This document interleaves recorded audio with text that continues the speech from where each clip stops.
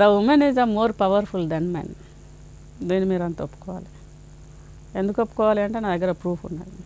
ఒక అబ్బాయికి యాక్సిడెంట్ అయితే ఒకవేళ 143 del units power of the pain మాత్రమే భరించగలరు. కొన్ని బొక్కలు ఇరుగుతాయి బాడీలో, ఆ తర్వాత అన్కాన్షియస్కి వెళ్ళిపోతారు. అయితే ఇక్కడ స్త్రీ వచ్చేసి ఒక women when she give a birth to child she has to use 157 del units power of the pain. 157 means 14 units power of the pain ఎక్కువ భరిస్తున్నారు ఒక women. And she should not be unconscious while giving birth to the child. ఆమె unconscious కాదు బిడ్డ పుట్టినప్పుడు. మరి ఇంత శక్తి ఉన్న స్త్రీ, దాదాపు 20 బోన్స్ క్రాక్ అవుతాయి లోపల పిల్ల పుట్టినప్పుడు. అంటే అంత భరించగల శక్తి మరి మగవాడికి లేదు అనేది ఇక్కడ ప్రూఫ్. నువ్వు ఇక్కడనే ఒక పాపకు జన్మనిచ్చినప్పుడు ఉపయోగించే శక్తిని ఈ పాపను పెంచే క్రమంలో ఎందుకు ఉపయోగిస్తలేవు? ఆ పాపను కూడా ఎందుకు అంత శక్తివంతురాలను చేస్తలేవు అనేది క్వశ్చన్. ఇది ఆత్మన్యూనత భావంతో లేడీస్ నా శక్తి ఇంతే అని అనుకుంటారు. అది తప్పు. అందరికీ శక్తి సరిపోను ఉన్నది, అనుకున్న దానికంటే ఎక్కువ ఉన్నది, కానీ ఉపయోగించారు. కారణాలు కొన్ని సామాజికంగా ఒత్తిడి అయితే ఉన్నది, కాదని నేను అనను. ఛేదించాలి. నీకు ఫస్ట్ రోజు లొల్లి అవుతుంది, రెండో రోజు అవుతుంది, మూడో రోజు అవుతుంది. అయ్యే క్రమంలో నీ స్వేచ్ఛ హరించే విషయంలో, లేకపోతే నీ శక్తిని తగ్గించే విషయంలో ఏ ప్రాబ్లం వచ్చినా ఫేస్ చేయమని నేను అంటాను డెఫినెట్గా. ఇప్పుడు మా ఆయన నన్ను ఫస్ట్ సాగనంపలేదు చేసి, అమెరికాకు కూడా పోవద్దని గొడవలైన. నేను నిర్ణయం తీసుకున్నా కాబట్టి పోతాను. ఈ క్రమంలో వచ్చేది రిజల్ట్ ఏదైనా కూడా నేను రెడీ ఉన్నా. When you take a decision you have to be ready. ఇప్పుడు కొన్ని విషయాలలో నేను రూల్స్ బ్రేక్ చేసిన. ఇప్పుడు ఊరు నుంచి, పల్లెటూరు నుంచి ఒక అమ్మాయి 2 పిల్లల్ని తీసుకొని హన్మకొండకు వచ్చే క్రమంలో అది అప్పుడు చాలా పెద్ద నేరం. ఒక పల్లెటూర్ల నుంచి భూస్వామ్య వ్యవస్థ, మరి అది అంత పెద్ద నేరం అని పరిగణలో అప్పుడు ఉన్నప్పుడు కూడా, మరి ఇప్పుడు అవుట్కమ్ బాగానే ఉంది కదా రిజల్ట్. ఇప్పుడు వచ్చిన ఫ్రూట్స్ అందరూ తింటాను. ఇప్పుడు నేను వచ్చి బయటకు వచ్చి గవర్నమెంట్ ఉద్యోగం వచ్చి టీచర్ అయినప్పుడు మా ఆయన కూడా సంతోషంగా ఉన్నాడు, ఆయన కూడా హ్యాపీగా ఉన్నాడు కదా. మళ్ళీ ఇవాళ అమెరికాకు వచ్చి అందరికి గ్రీన్ కార్డ్ వచ్చి పిల్లలిద్దరు అమెరికాలో సెటిల్ అయ్యి ఇవాళ మరి లక్షలు కోట్లు బిడ్డలు సంపాదిస్తుంటా మా ఆయన సంతోషంగా లేడా? అవుట్కమ్ రావడానికి టైం పడుతుంది. అయితే వచ్చే రిజల్ట్ ఏదైనా కూడా ఫేస్ చేయడానికి ఒక స్త్రీ గట్టిగా ఉండాలని అంటాను. స్త్రీయే కాదు, పురుషుడు కూడా. ఇప్పుడు ఆడవాళ్ళు కూడా బాధించే వాళ్ళు ఉన్నారు, లేరని నేను అనను. ఇద్దరు సమానమే, వయసు వరుస. ఏదైనా నిర్ణయం తీసుకున్నప్పుడు భార్య నీకు అడ్డు అయితే నువ్వు వినాల్సిన అవసరం లేదు. అవుట్కమ్ ఏదైతే అదైంది. నేను అనేది ఏంటంటే ఒక మంచి పని చేసేటప్పుడు వచ్చే క్రమంలో భయపడాల్సిన అవసరం లేదని అంటాను. ముఖ్యంగా ఆర్థికంగా ఎవరి మీద ఎవరు ఆధారపడొద్దని అంటాను. నేను నా లైఫ్లో చెప్పగలను, ఖచ్చితంగా చెప్పాలను, 100 రూపాయలు నేను ఎవరి దగ్గర తీసుకోలేదు. నాకు ఇవ్వటమే తెలుసు, తీసుకోవటం తెలియదు. ఈరోజు లక్షల రూపాయలు నేను అనాథ పిల్లల కోసం, feeble minded children, mentally retarded children, government స్కూల్స్కి వెళ్ళినప్పుడు ఎక్కడైనా అవసరం ఉన్న దగ్గర హెల్ప్ చేస్తాను. ఇఫ్ ఐ ఫీల్ నాకు చేయాలనిపిస్తేనే చేస్తాను. ఎవరైనా వచ్చి అడిగితే నేను చేయను. ద పాలసీ మేకింగ్ కోసం లర్న్ టు లివ్ ఫౌండేషన్ అని ఒకటి పెట్టాను. Policy making for orphan rights. And విద్యా విధానంలో మార్పు రావాలి. ఇండియాలో వైట్ కాలర్ జాబ్స్ కోసం బీటెక్, మా అబ్బాయి బీటెక్ చదువుతున్నాడు అని చెప్పడానికి ఎన్ని లక్షలైనా ఖర్చు పెట్టడానికి, బీఏ చదువుతున్నాడు, బీకేఎం చదువుతున్నాడు అని చెప్పడానికి ఇన్సల్ట్ ఫీల్ అవుతున్నారు పేరెంట్స్. దీంట్లో నుంచి బయటకు రావాలి. అవసరం లేదు, ఏదైనా చదవని. నీ పిల్లవాడికి ఆత్మవిశ్వాసం లేకపోతే ఇప్పుడు బీఏ చదువుకొని సాఫ్ట్వేర్ కోర్సులు నేర్చుకుని అమెరికాకు పోవచ్చు, బీకామ్ చదువుకుని అమెరికాకు పోవచ్చు, బీటెక్ చదవాల్సిన అవసరం లేదు.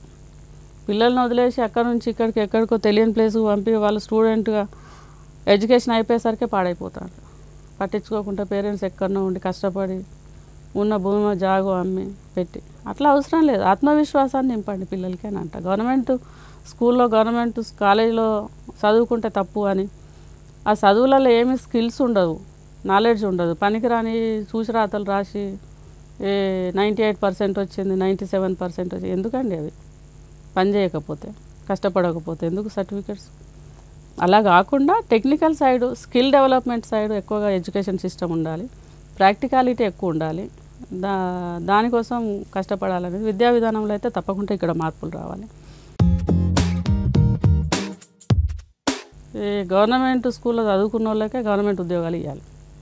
ఈ తెలంగాణలో తెలంగాణ వరకే మాట్లాడుకుందాం. 82 లక్షల మంది పిల్లలు గవర్నమెంట్ స్కూల్కి పోతారు ఇక్కడ మొత్తం సర్వే ప్రకారం. ఈ 82 లక్షల మందిలో గవర్నమెంట్ స్కూల్లో పోయేటోళ్ళు 90% of children mid day meals కోసం పోతారండి. మిడ్ డే మీల్స్ కోసం వాడు పొద్దున్న నుంచి ఏం తినడు, స్కూల్కి పోయేదాకా ఇంట్లో ఏం తినడు. మిడ్ డే మీల్స్ కోసం పోతారు. అందులో 15% ఆర్ఫన్స్. మీరు ఎక్కడికైనా వెళ్ళండి తెలంగాణలో, ఆర్ఫన్స్ 15%. ఈ 15% అయితే ఇంకా దారుణం. ఆ దారుణం ఏందో నాకు తెలుసు. నాకు బాగా గుర్తయిందంటే, ఈ బాలసదనంలో ఉన్నప్పుడు మాకు దొడ్డు గోధుమ రవ్వ ఉప్మా పెట్టేవాళ్ళు. ఆ ఉప్మా పెట్టినప్పుడు గవర్నమెంట్ హాస్టల్ అంటే ఇంకా మేము 4th క్లాస్ కిందకి వస్తాం. అంతా అయిపోయాక మిగిలింది మా మొహాన పడేస్తారు. అందులో పురుగో తెలియకపోయేది, నాకు రవ్వను తెలియకపోయేది. ఆ పురుగు అని తెలిసిన రోజు రోజంతా ఏం తినకుండా ఉండేటోళ్ళు. మరి ఇప్పుడు అంతకన్నా దారుణమైన పరిస్థితులు ఇప్పుడు కూడా ఉన్నాయి. నేను వెళ్ళి చూస్తాను. అయితే ఈ మూసాపేటలో ఒక హోమ్కి వెళ్ళినప్పుడు అక్కడ పరిస్థితులు, అక్కడ యాజమాన్యం చెప్తుండే, 6 పిల్లలు 10th క్లాస్ లోపలనే అనాథలు ప్రెగ్నెంట్ అయ్యి పిల్లల్ని కన్నారు. 6 అమ్మాయిలు పిల్లల్ని కన్నది అమ్మాయిలు. వాళ్ళకు పుట్టింది కూడా మళ్ళీ అమ్మాయిలే. వాళ్ళ కర్మగాలి. వాళ్ళు ఎంత బలవంతం చేసినా తండ్రి ఎవరో చెప్పరు. వీళ్ళే అనాథలు, వీళ్ళకే గతి లేదంటే వాళ్ళకి పుట్టిన వాళ్ళకి ఇంకా గతి లేదు. వీళ్ళకి ఇలాంటి వాళ్ళకు ఒక హోమ్ ఉన్నది, వీళ్ళని అక్కడ పెట్టవచ్చు అని అంటే గవర్నమెంట్ దగ్గరికి పోతే వాళ్ళు ఈ క్రమంలో గవర్నమెంట్ దగ్గరికి పోయి ఎక్కడనో హోమ్లో ఉండటానికి తెచ్చుకునే క్రమంలో వీళ్ళు ఇంకా 4 సార్లు తప్పు చేయాల్సి వస్తుంది. ఈ సిస్టమ్ అంతా తెలుసు ఇక్కడ ఉన్న వాళ్ళకి, అధికారులకు. ఈ వ్యవస్థలో ఎక్కడ పురుగు పట్టింది అనేది ఎవరికి తెలియదు. కుళ్ళిపోయిన సమాజం. దీనికి ఆన్సరే లేదు. ఇక్కడ నేను ఈ ఇండియాకు దాదాపు సంవత్సరానికి 4 సార్లు వస్తాను. ఇటువంటిది వచ్చిన ట్రిప్పులు ఒక్కటన్నా చూస్తాను. ఈ ఒక్క అమ్మాయి ఈమె పరిస్థితులు వాళ్ళకి ఎదుటోళ్ళకి తెలుస్తాయి. వాళ్ళు కూడా క్యాష్ చేసుకుంటారు. ఏ వ్యవస్థ అండి? దరిద్రం ఎక్కడున్నది? పోలీసు వాళ్ళకి తెలుసు, ప్రభుత్వ అధికారులకు తెలుసు ఎక్కడ లోపం ఉన్నదో, చూసేటోళ్ళకి తెలుసు. తెలిసి తెలవనట్టు నటిస్తున్నారు కళ్ళు మూసుకొని. అనాథ పిల్లలు ఇప్పుడు 10th క్లాసు తర్వాత 10th వరకే అనాథ ఆశ్రమాలు ఉన్నాయి ఇక్కడ ఇండియా మొత్తంలో. ఈ 10th తర్వాత ఈ పిల్లలంతా ఎడిపోతున్నారు అనేది ఎవరికి తెలియదు. వీళ్ళు సమాజంలో అకౌంటబిలిటీ లేదు, వీళ్ళకు ఐడెంటిఫికేషన్ లేదు, గవర్నమెంట్ గుర్తింపు లేదు అనాథ పిల్లలకు. నేను నిన్న పోయి ప్రెసిడెంట్ ప్రణబ్ ముఖర్జీ గారిని కలిసి రిప్రజెంటేషన్ ఇచ్చొచ్చిన. నిన్న 3,60,00,000 మంది అనాథలు ఇండియాలో ఉన్నారు లెక్కల ప్రకారం. అంటే 2% ఆఫ్ ద పాపులేషన్.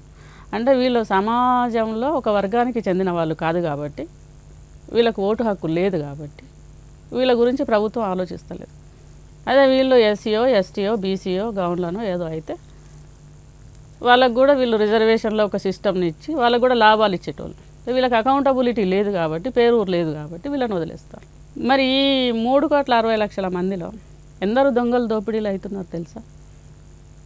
ఓన్లీ తెలంగాణలో 10 జిల్లాలలో మొన్న 1 డే సర్వేలో దాదాపు 23,000 మంది పిల్లలు మేము అనాథలమని క్లెయిమ్ చేసుకున్నారు. ఎక్కడున్నారు వాళ్ళు? జైళ్ళల్లో ఉన్నారు. ఈ విషయం మనకు తెలియదా? జైళ్ళల్లో ఒక అనాథ పిల్లగాడు వచ్చి ఉన్నాడు అని అంటే మరి దీని వెనుక చరిత్ర ఏందనేది మనకు తెలియదు. మనకు టైం లేదు, మనం పట్టించుకోం వీళ్ళ గురించి, అవసరం లేదు. ఇక్కడ ఎంతసేపు ఈ రిజర్వేషన్లు, ఆ రిజర్వేషన్లు, ఇది కోలాటమే తప్పితే ఎక్కడ కుళ్ళు ఉన్నది?